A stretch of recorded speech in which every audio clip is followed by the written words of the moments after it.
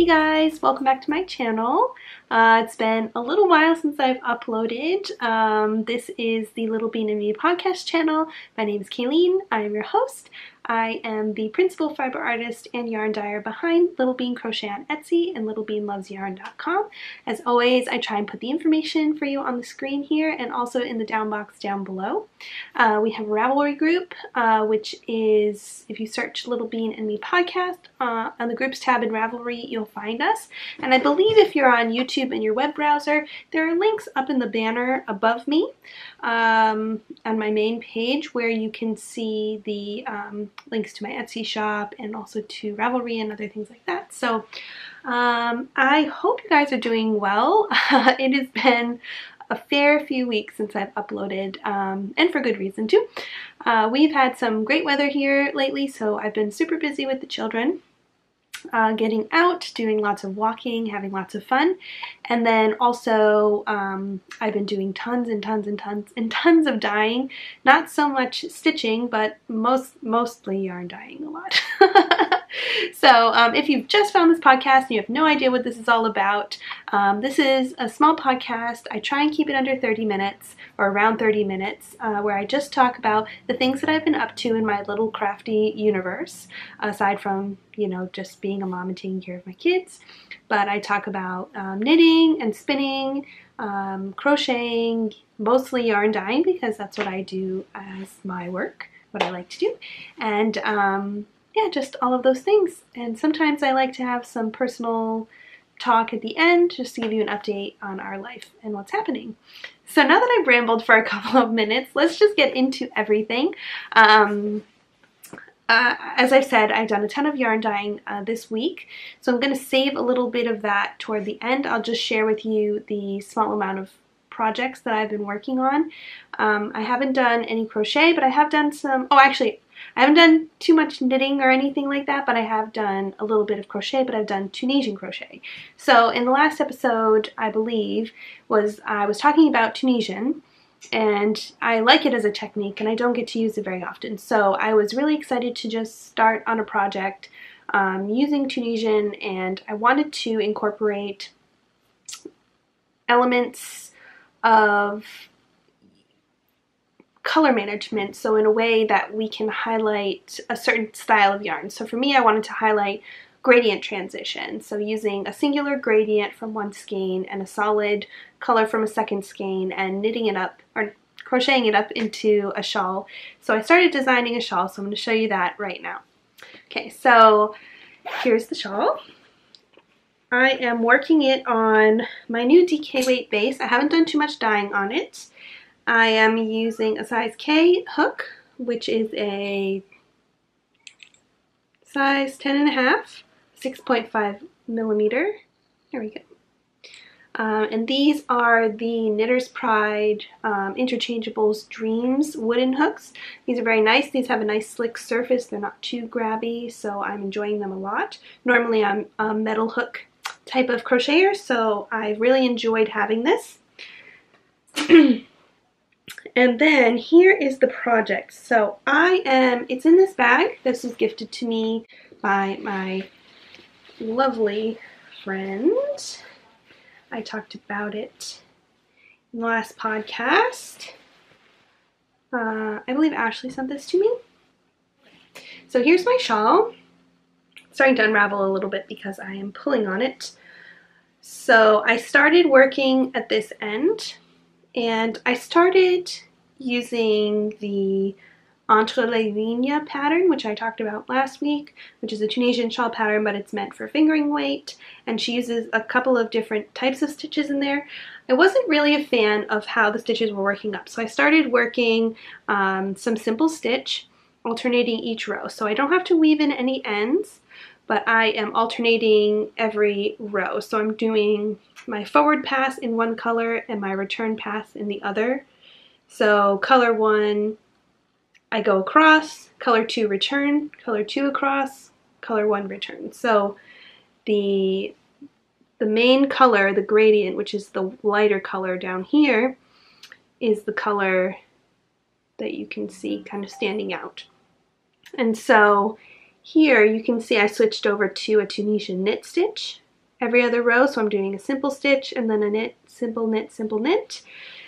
And I just continued all the way out. So the shawl shape is a triangle. And let's see if I can get a good shot of the whole gradient. So I wanted to do a shawl that would show off a gradient. The colors are not any colors that I particularly chose to use. I did a gray, like a dark charcoal gray into ecru color. So you can see I started down here and I'm working all the way out. So the angle is a bit wider. It's not exactly a 90-degree angle at the bottom of the shawl. And I'm just continuing to work across, just playing around with stitches and how I am increasing and decreasing along the edges. So the increase edge is obviously this long edge here. And then this is the end of the row. So it's getting larger and larger and larger in this fashion. So you can't even see the top of the shawl, but that is how it is working. So it's a shallow triangle. And I think it's working up really nicely. These two skeins that I'm using, so this one is the gradient. And as you can see, I am almost down into the darker part of the gradient. I still have a little bit of mid-tone charcoal here before I get into the darkest part. So this is one. This is the new DK base, which is 100% superwash merino, and it's 115 grams. And then this is the other color. So this is just a mauve tonal that I made just to have a color, a solid color. I was more looking at structure versus color, or eye-pleasing type colors, you know. So this was on another sample that I got from my supplier. I asked for a sample of just superwash merino and then one that was superwash and nylon. So this was 100 grams, this is 115. So I'm going to run out of this one before I run out of this one. So I'm just going to continue until I finish and just have this shawl, this test shawl.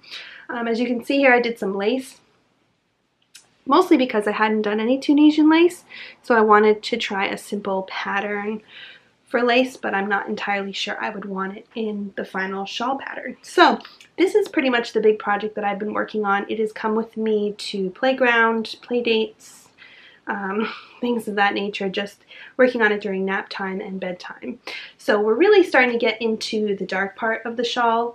And what's funny is the lighter, I started with the light end because there was less of the light end, so most of the gradient was darker. So I have probably half the skein still here to go, which is much, much darker.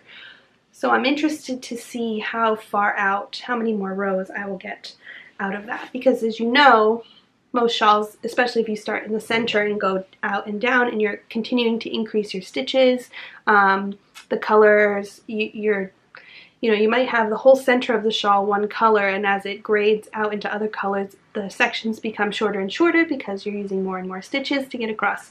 So I'm interested to see how that goes, but it's coming along nicely. It's something that I've just been working on in between dyeing, which I've been very busy with. So that's really about it. That's all I have.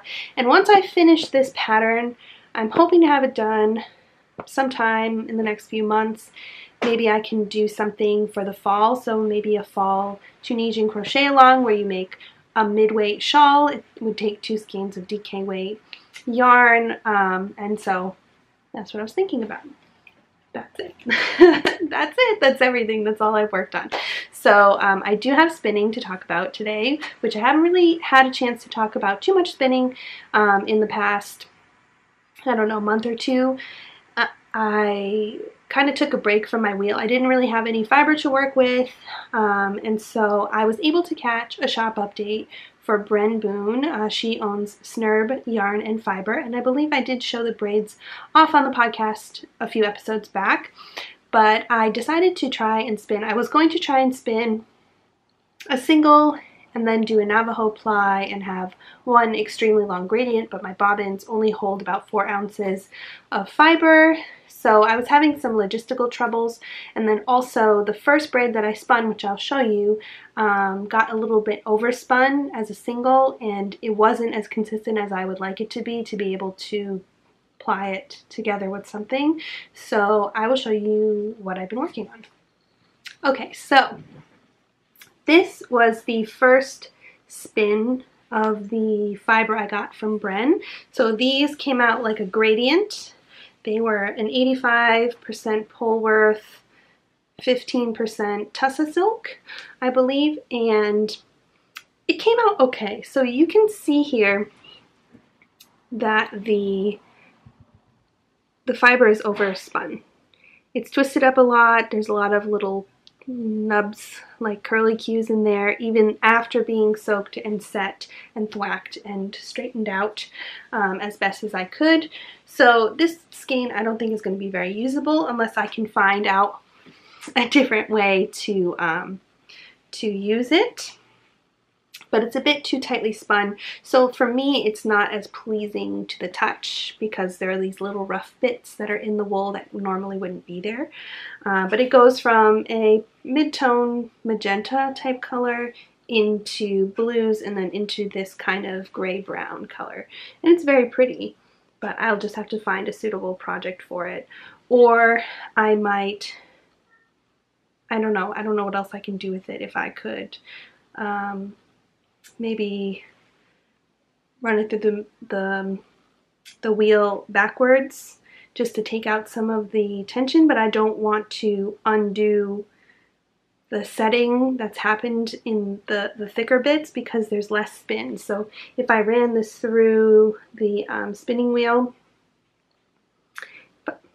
like parts that are a little thicker, that have a little less twist in them, would probably disintegrate. So I don't know what I'm going to do with this. We will just have to see.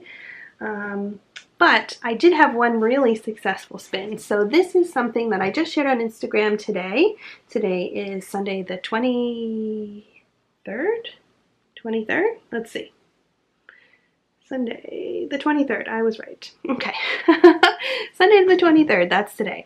So this was the second braid that I had from Bren, and this went from this very vibrant magenta into these blues, and then into more muted blues, and then into greens and yellows. So it grades out very nicely. So this, I took a similar approach as I had done with the first braid, where I just spun it across the top, which means I just took it and spun it as a single, as thinly and as consistently as I can, and I did it in order. So I didn't, fold it up or separate the braid into big long strands and then spin it that way. I literally took it from one end of the braid, did my pre-drafting and spun from the end and went through every single color, every part of the braid from beginning to end. And then what I did was Navajo plied it, which is a 3-ply technique that plies. Sorry for that if you can hear the car. That's outside. But it's a 3-ply technique where you're plying the yarn back onto itself. It's also called chain plying, and it's a really nice way to keep a gradient transition intact instead of having to split your bobbin into 2 sections and then, breaking up the color transition so it wouldn't read as a gradient. So this reads as a gradient. It's probably 110 yards or so. It varies from probably a worsted, so this is probably close to a worsted weight, to a chunkier weight, so a bulky, light bulky. So probably here is a good example of a bulky part. It's not too thick and thin. It looks pretty consistent from an eye. If I'm looking at the plies in the yarn and what I was working on, you can see some parts where I had thicker and thinner in the same place. So you can see the inconsistencies in my single spin, but again, that's what I'm working on, but I think it's definitely a far improvement even from the last time I spun, which was the Cherry Cola yarn that I knit into a hat for my husband. So anyway, so this is the other project that I've been working on, so I'm happy that this is done. And I'm wondering what I want to do with it. These seem like my daughter's colors, so maybe I'll make her something really beautiful from this. All right. So in terms of other work that I've been doing, aside from my normal dye-ups, I did an Easter project with my daughter. We took some of the Easter egg dye tabs and we dyed some yarn together instead of eggs. So my son, he's allergic to eggs, so we can't really have, you know, hard-boiled eggs hanging around the house. We do have eggs in the fridge, but, you know, we have to really control where they're at and what they're doing. So I was like, well, let's just dye yarn instead, because we can use the same tools that we would for dyeing, that we would dye the Easter eggs with, we can dye the wool with. That's what I'm trying to say. So we did that, and I'll show that to you right now. Alright, so I did show this on Instagram. If you're ever missing me here and you're wondering what I've been up to, you can always check me out there. But I did share it there, but this is what Cecilia dyed. So it's, well, it is mostly a pale yellow, and it has bits of light blue and orange and green and purple kind of speckled in there. So this I also did, this is on the DK yarn, and I did it on this because I wanted to test it out and make sure I liked how the yarn was going to stitch up. So I did this for her, and I'm going to make her something really lovely out of it instead of, you know, doing the Easter eggs, because this lasts longer. It's much nicer, I think, as an alternative. So if you're looking for something to do, I know it's past Easter now, but for next year, and you didn't want to just dye up Easter eggs, you could do that. You could buy some bare wool, go to Knit Picks, and grab a skein or two of your favorite bare wool and dye up with Easter egg colors. So you can also do it with food coloring as well. So it's a nice kid-friendly activity, and if you're planning to make something for your kids and they're really picky about colors, they can pick their own colors and dye it with you, and it's really fun. So that's that. Okay, so let's talk acquisitions. I did have a couple of acquisitions. One I got a few weeks ago, which again I shared on Instagram, but this was a gradient that I purchased from Wendy's Wonders. So this is Wendy Cournoyer, I can't ever say her name, Cournoyer. And she's the dyer behind Wendy's Wonders, and she's mostly known for her gradient work. So this one is called Plum Flower, and it's on her DK weight base, and it is about 230 yards, superwash merino. And so I'll show you the colors all laid out. So it goes from this really nice deep navy into more plummy purples and then into pinks. Let's see if I can get a good shot for you. Here we go. So you can see the transition here from a blue toned navy, which is kind of hiding behind here, into these plummy colors, and then into these lighter pinks. So this color palette was right up my alley, and I was thinking I really wanted one of her gradients because I had not tried one yet.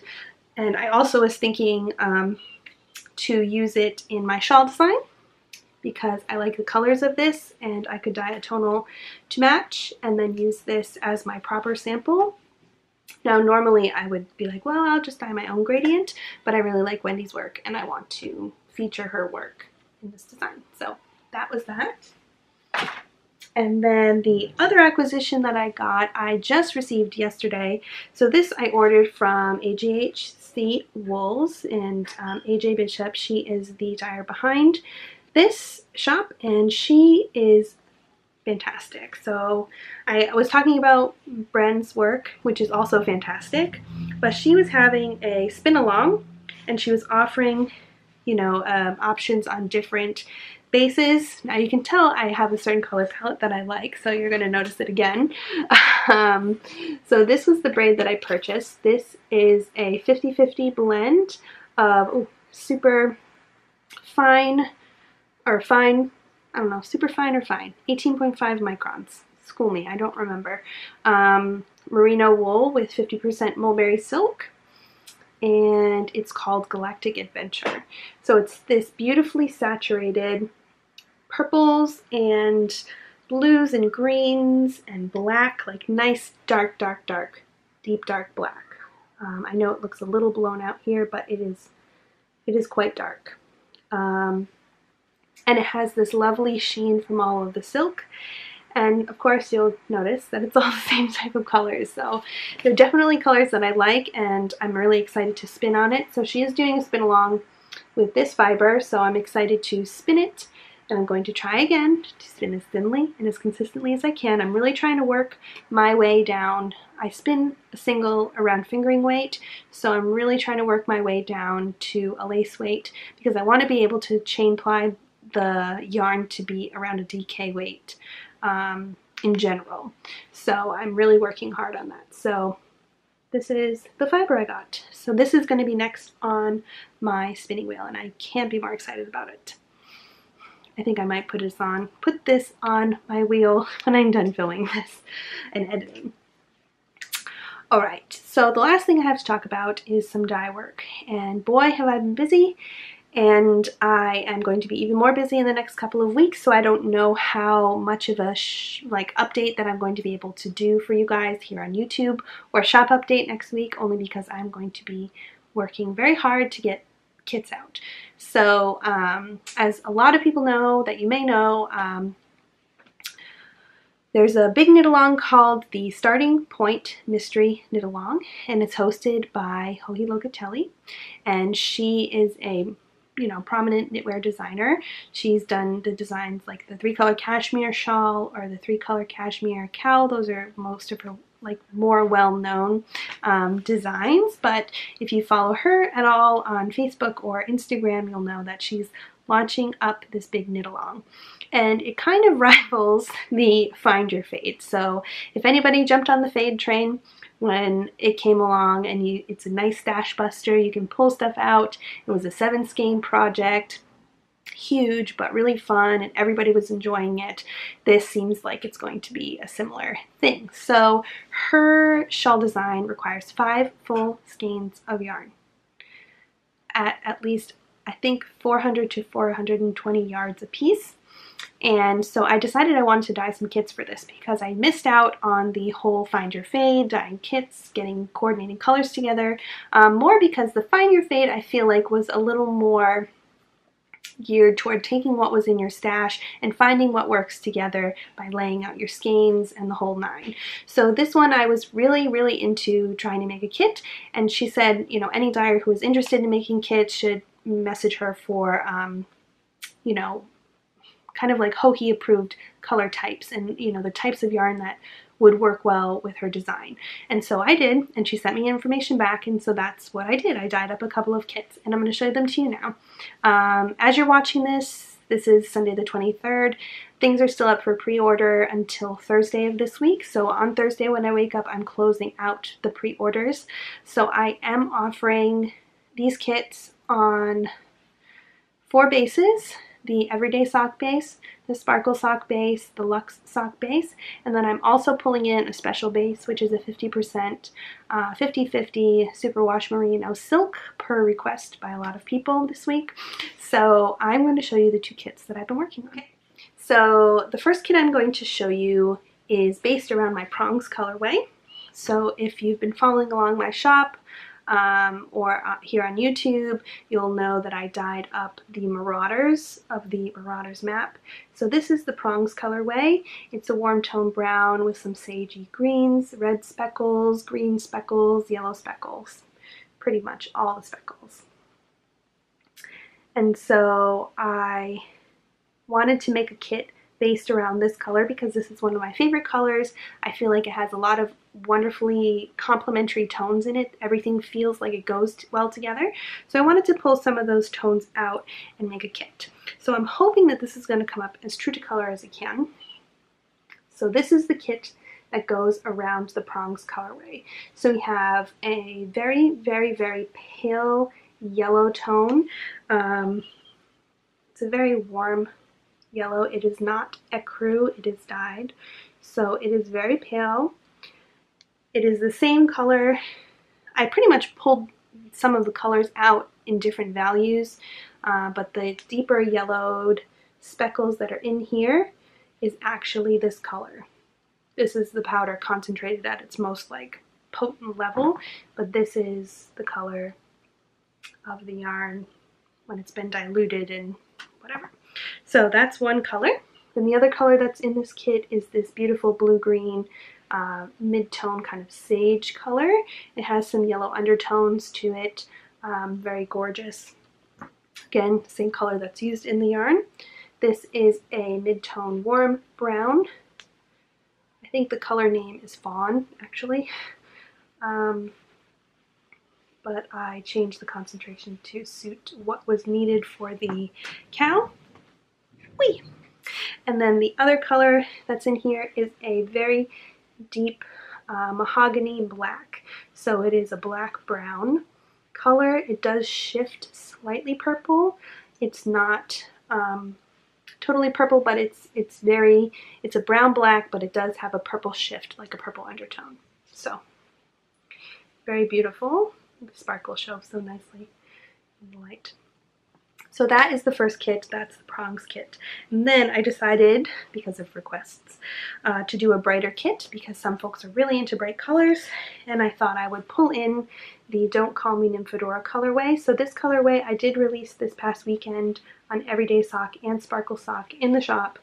It is bright pinks, purples, greens, blacks, gray, all sorts of speckled colors. Here we go. So I wanted to pull in the colors that are used to make up the main skein. So these are the 5 colors that are in this set. So the light and bright color, this is a very vibrant pale chartreuse. So this is the light color of the set. Then the mid-tone colors that are in this set are a blue tone purple and a magenta. I'm sorry there's like a little bit of a yellow cast on this, but I had to turn on a secondary light to make sure I had enough light to film. So it's a blue toned purple and a magenta. And then the dark color, this is a dark black. It's pretty black, I would say, but it definitely has this pink shift. So when I dyed this black, I also used the fluorescent pink that is in the main colorway to give it a nice pink undertone. So this is a black but with a pink shift, and you can kind of see it here in that part of the skein best. So those are the 2 kits I have up. Again, they're up until Thursday, and I'm starting dye-ups this week for all of the orders that I have coming in. There's a lot of orders. Hohi had shared my shop's pre-order photo on her account, so I've had a ton of people coming over from her page. And if you're coming from there and you found me, thank you so much for coming by. I hope you stay. I hope you enjoy the yarn that I make, and I hope you enjoy stitching with it and making beautiful shawls, because that's what it's really all about. So yeah, I've just been inundated with tons of messages and orders, and just lots of people sharing their love for the mystery knit along, and also for the color palettes that I've chosen. So if they seem like they're up your alley and you're going to work on this knit along, definitely come to the shop, place an order before Thursday. Anything that's placed in this round of pre-orders is going to be shipped out on or before May 5th. So I want to make sure that you can get your yarn before the knit along starts. And the knit along starts, I believe, May 15th. So that gives a pretty good buffer time for everything to get to you. So anyway, as I'm speaking, I'm getting messages. But anyway, so that's really all I had to share with you today. I hope you enjoyed the podcast. So So I'm hoping that I can have another one filmed up for next week. I wasn't expecting there to be such a huge response to my kits, but there has been, which is great. So I'll have to maybe put filming on hold for a little while. But in the next podcast, you'll probably see the finished shawl and more, you know, knit work. Hopefully I'll get to some knitting and some more spinning. So you may see the end of the spin along for the galactic colorway, which will be really fun. And yeah, so that will all be coming your way soon. As always, I hope you guys have a wonderful day. If you like this podcast, make sure you give it a thumbs up down below. And if you're not subscribed and you like to be, you can always hit the subscribe button so you don't miss when I upload a video. Only because who knows when I'm going to upload my next one. Hopefully it will be soon. So I will talk to you guys soon and have a wonderful day. Bye!